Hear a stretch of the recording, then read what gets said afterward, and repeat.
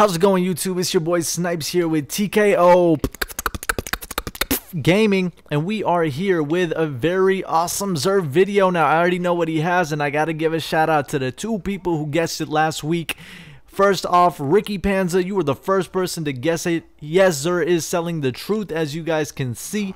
And the Gamer Guy 123, you also guessed correctly. XUR is selling the truth. What a troll. An exotic rocket launcher that is not the Gjallarhorn. Anyways, guys, you guys know the deal.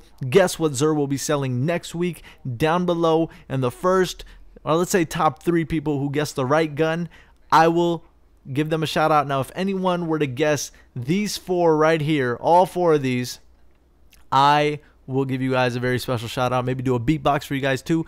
It's very hard to guess all 4 of these, unless if someone does like some awesome data mining, and if everyone knows, I'm not going to give you a shout out. But if your guess was purely lucky or an educated guess, I will do that for you guys. So be sure to put that in the text below, comment below, and let's get started on what I would get from XUR if I did not have anything. Yeah, piece of shit, XUR, fuck you. Forgot to talk shit to him, right? Anyways, here we go. An insurmountable skull fort. Awesome, awesome helmet for the Titan. Get it if you guys do not have it. Knucklehead radar, honestly, I think this is really pointless. Unless you really like to camp and just stay scoped in. Then you get this for the hunter. Apotheosis Veil is arguably the most important helmet to get for the Warlock. Get it in preparation for House of Wolves. Do not be cheap with your bullshit ass strange coins, guys, because me and my brother don't even like go for strange coins that much, and we have a shit ton. I'm sure you guys have a lot more. And the Truth rocket launcher, I would wait for this weapon to drop. It really isn't that great. I mean, it's phenomenal, don't get me wrong, but there's, you know, it's an exotic slot, and everyone knows the Gjallarhorn is better.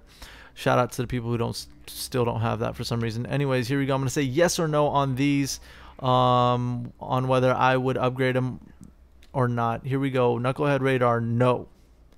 Yes, yes, no, yes, yes.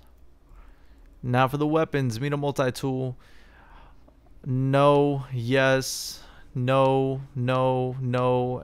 And if you have an OG Gjallarhorn, I would keep it because you are a real motherfucker.